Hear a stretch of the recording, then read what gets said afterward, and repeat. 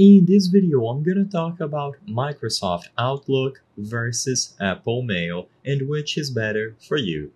So, in this video, I'm gonna present pros and cons regarding each of these services so you can choose accordingly to what better suits your needs. So first, I'm gonna present the pros and cons for Microsoft Outlook and then the pros and cons for Apple Mail.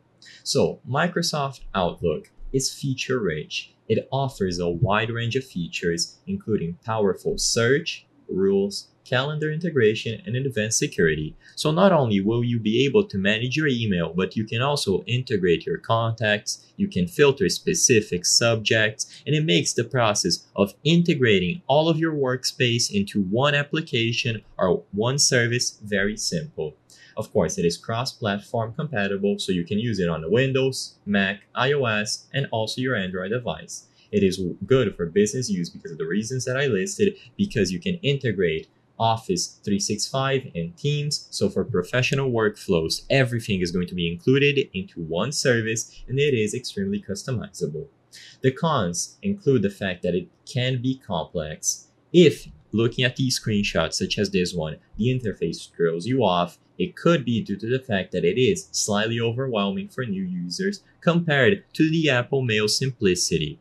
So the ease of use could be a factor to consider, even besides all of those features that I listed.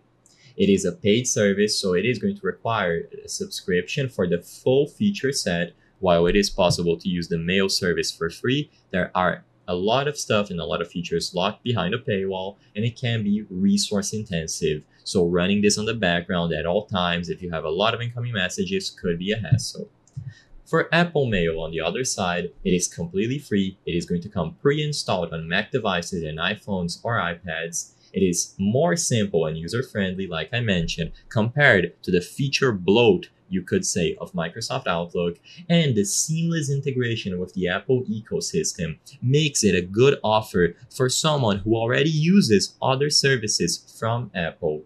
Tightly integrated with other services such as iMessage, FaceTime, and Calendar means that you will be able to import all of the details, all of your messages, all of your events directly into Apple Mail. With a clean and minimal interface, it is a joy to use. The cons include the limited features compared to Microsoft Outlook. Like I said, the filtering features, the professional workspace, everything is tightly packaged into one service, and Apple Mail is much simpler, which it could be a pro but also a con if you need those extra features. It has fewer customization options, so if you don't like the default look or the way it functions, you won't have much wiggle room in the way of changing this. And finally, it is not ideal for business use. If you are a single user, you may get better mileage out of this, but for big companies, this isn't the application that they should be considering.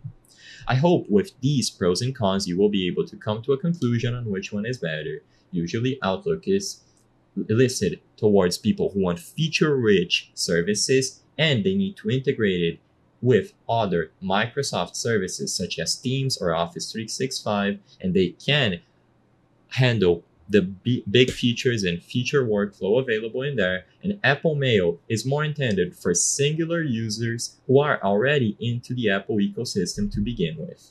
I hope I was able to help you on Microsoft Outlook versus Apple Mail and which is better. If this video helped you, please be sure to leave a like and subscribe for more very easy tips. Thank you for watching.